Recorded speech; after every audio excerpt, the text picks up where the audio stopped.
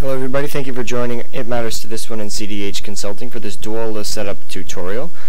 Now when you're registering with IM2TO, you have the option to set up a Dwolla account which allows for very minimal charges. PayPal takes out a certain percentage, whereas Dwolla takes out a small flat fee no matter the size of the donation, very similar to how IM2TO operates. So it's highly recommended that you sign up for a Dwolla account. And that's how we're going to progress with the rest of this video, is just kind of walking through step by step how to do it. So you're going to start by going to Dwolla.com, www.dwolla.com, and when you get there you're going to be greeted by this homepage. Now over on the right side you'll notice this a couple of boxes. If you already have an account with Dwolla by chance, you can just sign in right here by typing in your email or your phone number. But for most of us, we're going to be using this box right here, which is the sign up box. And now, assuming you are a nonprofit, you'll just check nonprofit. If you're a personal or business, you will obviously follow suit there. But we're going to check out the nonprofit box, and then all it asks for is an email address and just an initial password. Now, don't worry if you make a mistake on the password, because it's going to send you a verification email anyways. So I'm just going to put my personal email account in here, and I'm just going to type in a password. And I'm going to agree. Be sure to check this little box that says agreeing to the terms of service, and then I'm just going to create a Dwolla account. Now I've already gone through this step, so it's going to bring me to this screen, but in your case it will send you a verification email looking very similar to this with a link. So you open up the email in whichever address you send it to, and you will click the link. And then it will say, terrific. And then you just sign in with the same password that you used when you were at the previous screen. And then there we have it. Now it's going to ask you for some general information. It's going to ask you for an employee identification number, your name, address, your age, and then it's going to progress here to the phone number phase, and you're just going to put in your phone number, which I will do right now. And it's going to send you a text message. It's just a verification code to make sure that you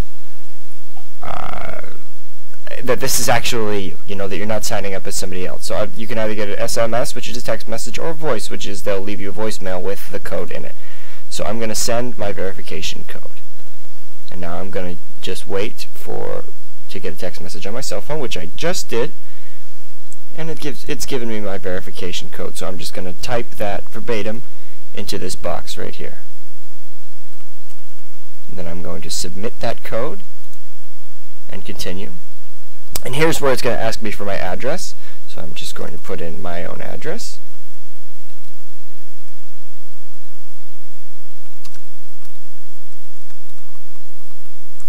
And my city. And my state, which is Massachusetts. And my zip code. And click continue. It's going to ask you to create a 4-digit PIN number. This is going to be used for security purposes and sign-in purposes. And so I will go ahead and do that. I'm just going to make one up right now. I'm going to set my PIN, and I'm going to continue. And now it's going to ask me for my social security number. This is just, again, as they explain down here, just to verify identity. One of the nice things about Dwolla is it is quite secure. When people are transferring funds and accepting money, they want to make sure that that is through a secure platform, and Dwolla does a great job of making sure that everything is all set. So I'm just going to type in my social security number and verify my account. And there. And once you've typed in your social security number, you can just simply visit your dashboard. And this is going to be your home screen. It's just going to ask you, this is their licensing agreement that they updated. You can just read through that and click accept. And then here is the home screen. This is where everything is going to happen.